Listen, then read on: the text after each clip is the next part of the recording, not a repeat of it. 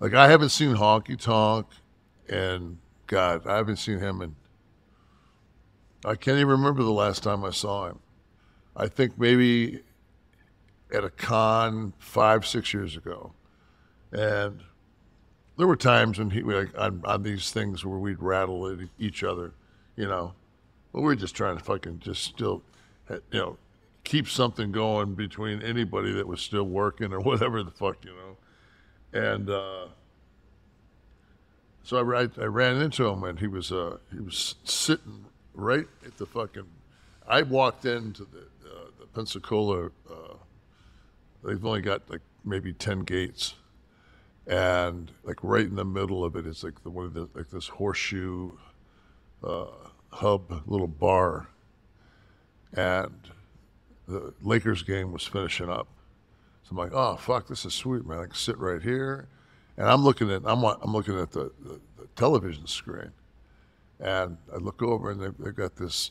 She's pouring. I think it's 305 is the area code down there, and it's some blonde lager in a fucking big fucking like 20-ounce glass. I'm like, oh fuck, that's so me.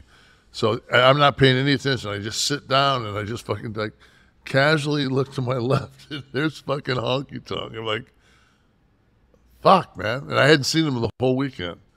And he was so kind. He looked at me and goes, man, I'm just real sorry about what you had to go through.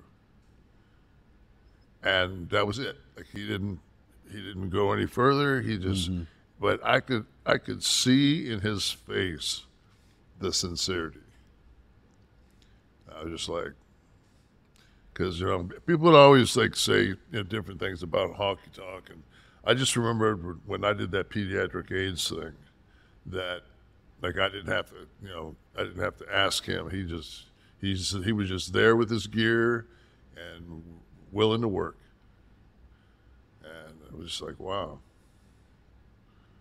So, yeah, I always liked him. I worked with him a lot. Yeah, and, I hope that's still the case. It was He's really had some changes he as got recently. he got real sick with COVID. He was telling me, yeah, he was telling me like fucking like hit and miss sick. Yeah.